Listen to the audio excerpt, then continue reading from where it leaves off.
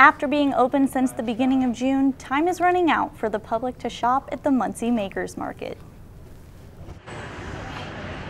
Every Saturday for 4 months, local vendors have pitched tents, set out handmade items, and waited for the public to come along and make a purchase. Hats, jewelry, and even dog treats have been sold. It's the market's first year in business, and organizer Moth Daner said it has been a success. We sell out often and do very well. Daner said it's done so well because one thing keeps bringing people back. It gives you a feeling of home and connection. But those feelings will be put on hold for a little while. Saturday is the final Makers Market of the season, and Daner said it will be missed. We'll miss the friends we've made. You know, I know that a lot of the vendors refer to their other vendors as family and neighbors and friends, so we'll miss seeing them. But for art vendor Wendy Carpenter, it also means something else. It is kind of like, okay, now what am I going to do with my Saturday afternoons? But empty Saturdays will not be the case for long. Tents will be pitched and handmade items will be sold again starting in April.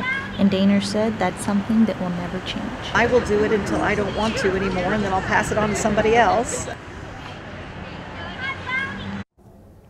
The market is set up at the corner of Jackson and Cherry Street. Daner says for the final Makers Market on Saturday evening, the public can come and shop between 4 and 7. Back to you at the desk.